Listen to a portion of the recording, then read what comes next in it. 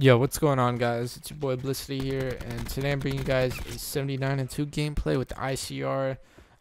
You guys already know how it is with the ICR, man. It's really good on like maps like this, on like jungle and firing range, just because it has no recoil. It's like honestly, it's really easy to use. I'm not gonna lie, like compared to like a SOG or like a Maddox now. So easy to use. At medium range, it's all right. It's not the best. At long range, amazing, and at close range, it's pretty trash. Let's be honest here. The gun pulls up really slowly, and it's just trash at close range because there's no stock or anything. If you get into a gunfight with like a SOG, and you have an ICR at close range, you're just gonna get like outstrafed, shit on. So that's one thing. I kind of wish the ICR had stock. That would be amazing. But guys, I think I'm just gonna talk about this class setup real quick. So I'm just using the ICR with red dots, double grip, and quick draw. It's a really good class. That's pretty much what everyone uses. In competitive, people use FMJ most of the time on their ICR. But yeah, this is a really good class, and I'm using Scavenger, Dexterity, and Ghost. I mean, I should be using Dead Silence, because, Ghost isn't that great in this game, but I'm using Ghost.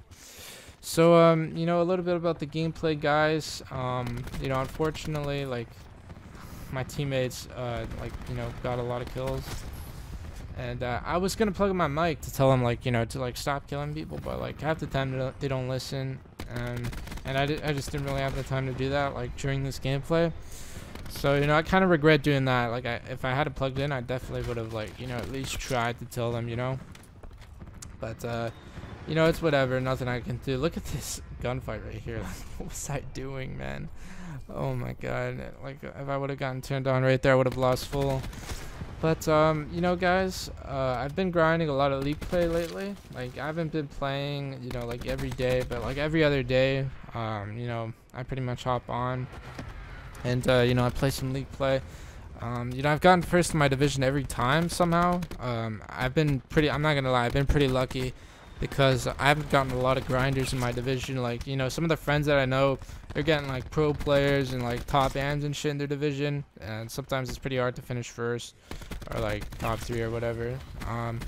Here I am. I'm getting some Timmy No Thumbs kids, people with numbers in their names and stuff like that. So it was pretty easy to get first in my division every time. So I did kind of get lucky with that. I'm not gonna lie.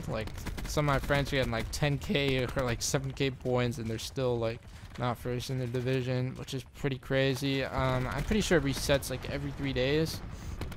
But a few days ago, man, the League play system just has so many flaws, man, especially the ranking system. A few days ago, I was playing with Clap Gang, a few members from Clap Gang, and, we were getting, bot lobbies over and over again. We were all, rank 3, I forgot the name of it, but we're all, rank 3, and we're playing against, other players, around that level. At least I think we were.